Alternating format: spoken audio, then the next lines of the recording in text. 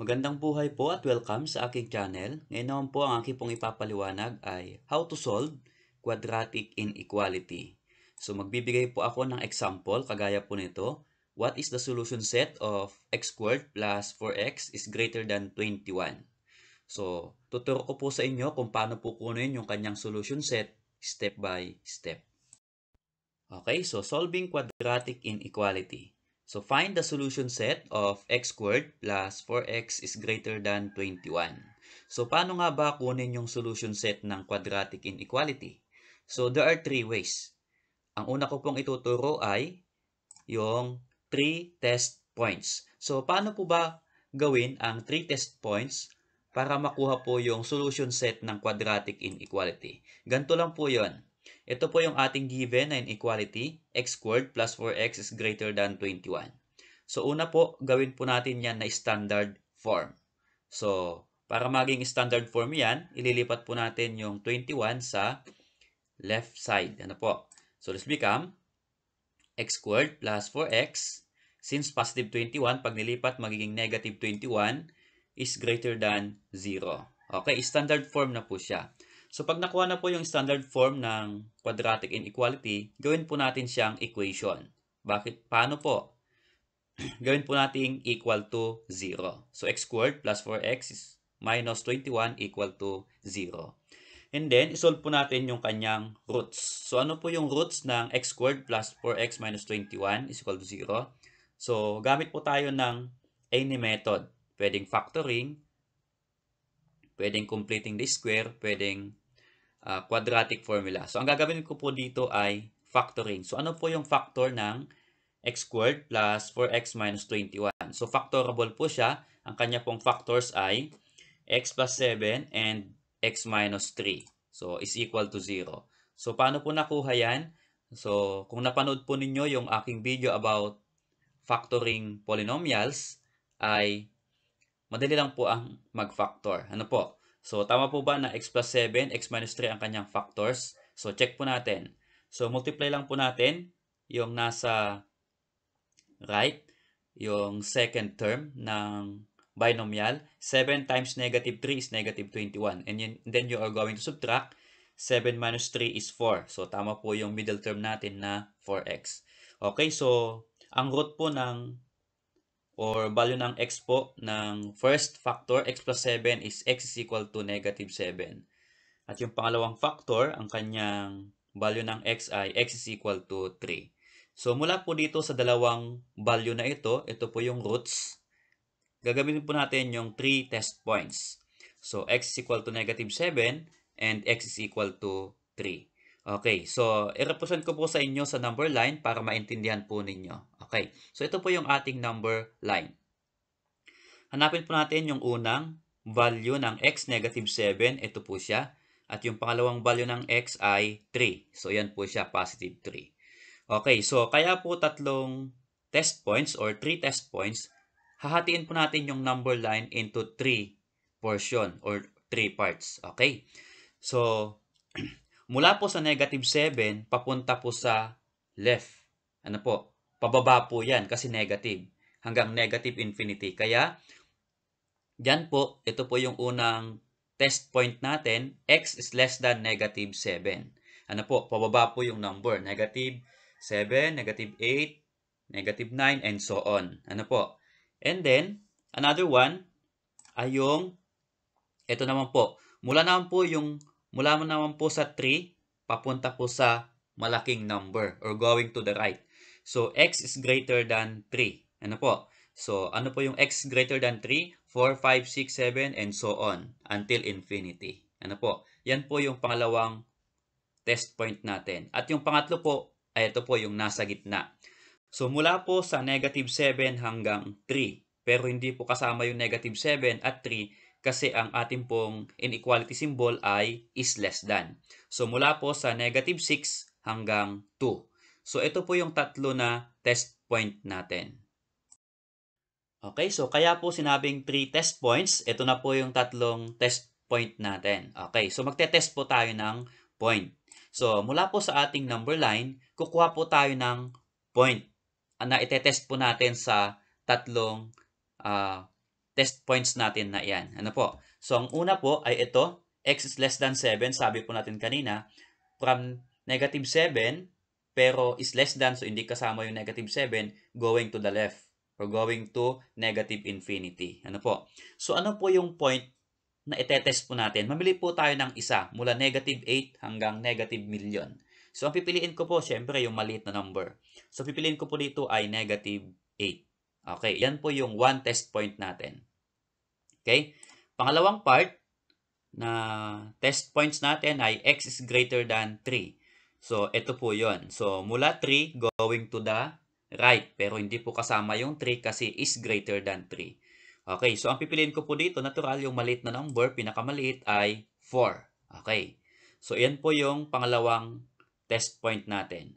At yung pangatlo ay kukuha po tayo dito sa gitna. So, mula negative 7 hanggang 3. Pero hindi po kasama yung negative 7 at 3 kasi is less than po yan. Ano po? So, ang pipiliin ko po dito yung pinakamadaling number.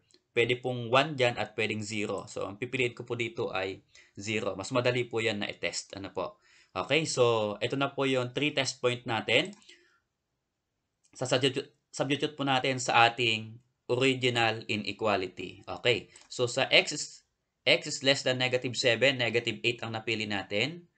Sa second test point, so negative 7 is less than x is less than 3, o yung from negative 6 to 3, ang napili po natin ay 0. At yung pangatlo po, x is greater than 3, ang napili po natin ay 4. Okay, so yan po yung ating itetest sa ating pong original inequality. Okay, so itest po natin yung una, negative 8. So, tetest po natin sa original inequality po natin, x squared plus 4x is greater than 21. Okay? So, lahat po ng x ay palitan po natin ng negative 8. Ano po? So, negative 8 square, kasi x square po yan. So, yung xy negative 8, kaya negative 8 square. Then, plus 4 times negative 8. Ibig sabihin ng 4x ay 4 times x. So, 4 times, ang x ay negative 8, kaya 4 times negative 8 is greater than 21. And then, isimplify po natin. Tingnan po natin kung true or false kasi itetest nga po natin. Okay? So, yung negative 8 square ay positive 64 plus 4 times negative 8 is negative 32 is greater than 21. And then, what is 64 plus negative 32? So, yung positive at negative or plus minus, magiging minus po ang operation yan. So, magiging 64 minus 32 is 32 is greater than 21. Is it true na yung 32 is greater than 21? Yes, that's true. So, true po yan, kaya ang negative 8 po natin ay T or true. Okay? So, i-test po natin yung pangalawang point natin, 0. So, for 0. So, substitute ulit natin sa original inequality.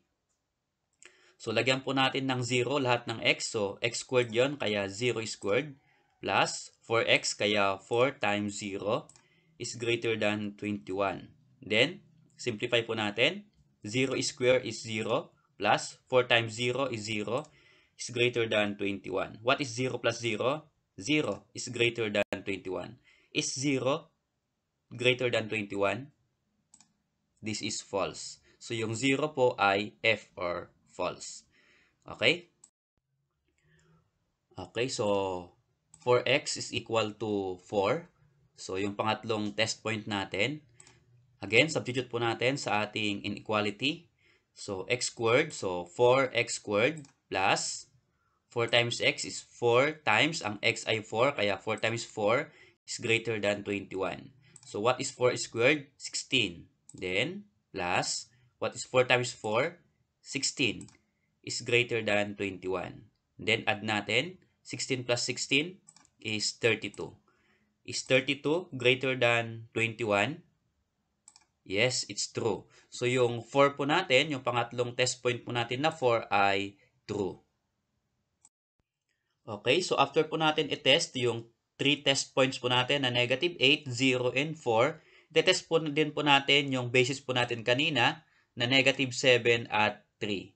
So, ito po, ang purpose po nito ay para makuha po natin yung symbol ng inequality na gagamitin po natin sa makukuha po nating solution set mamaya. Okay, test po natin yung una, negative 7. So, again, substitute po natin. X ay negative 7, kaya negative 7 square plus 4 times x ay negative 7, kaya 4 times negative 7 is greater than 21. Okay, simplify po natin. Negative 7 square is 49 plus 4 times negative 7 ay negative 28 is greater than 21. So, what is 49 plus negative 28? Magiging minus lang po yan. So, 49 minus 28 ay 21 is greater than 21. Okay? So, is 21 greater than 21? No, that is false. 21 is equal to 21 para true. Ano po? Okay, false po yung negative 7. How about negative or positive 3? Okay, substitute po ulit natin. So, 3 square plus 4x, kaya 4 times 3 is greater than 21. So, simplify. 3 square is 9 plus 4 times 3 is 12 is greater than 21. So, what is 9 plus 12? 21 is greater than 21. So, again, is 21 greater than 21? That is false. So, yung negative 7, 5 false at yung positive 3 po ay false. Meaning to say, ang gagamitin po natin na inequality symbol ay is less than only. Ano po? So, kung naging true po sana, yung negative 7 at positive 3 is less than or equal to ang gagamitin natin na inequality symbol. Okay, so since na-test na po natin lahat, balik po tayo sa ating number line. So, mag-derive na po tayo ng solution set ng inequality x squared plus 4x is greater than 21. So, paano po mag-derive ng solution set? So, gawa po tayo ng braces. Okay? So, x tutuldok, ibig sabihin yan, x such that. So, ilalagay po natin dyan ano yung solution. Ibig sabihin, ano yung naging true. So, ang true po dyan ay ito po. Okay? So, x is less than negative 7. Ito po yung true natin. Ano po? So, yung unang part. So, x is less than negative 7. So, kaya po natin itinest yung negative 7 kanina since false. So, hindi po kasama yung negative 7. Kaya is less than negative 7. Pero pag nag-true po yung negative 7, yan po ay x is less than or equal to negative 7. Ano po? Sana. Okay. And then, ang naging true po ay ito, x is greater than 3. So, ibig sabihin, isang solution po niya ay x is greater than 3. So, again, nag-false po yung 3, kaya is less than yung ating symbol. Ano po? Pero pag nag-true po yung 3, is greater than or equal to sana. Ano po? So, yan lang po yung nag-true, kaya yan lang po. Ayan, ito po ay false. So, ibig sabihin, hindi po ito solution ng given na inequality. So, ito lang pong dalawa ang nag-true. X is less than negative 7 and x is greater than 3. So, ito po yung kanyang solution set. Okay, so salamat po sa inyong panood. Kung meron po kayong katanungan, comment lang po ninyo sa comment box at hintayin po ninyo yung aking reply. So, wag lang pong kalimutan na i-like at i-subscribe upang sa ganoon kapag ako po ay nag-reply, manotify po kayo sa aking reply.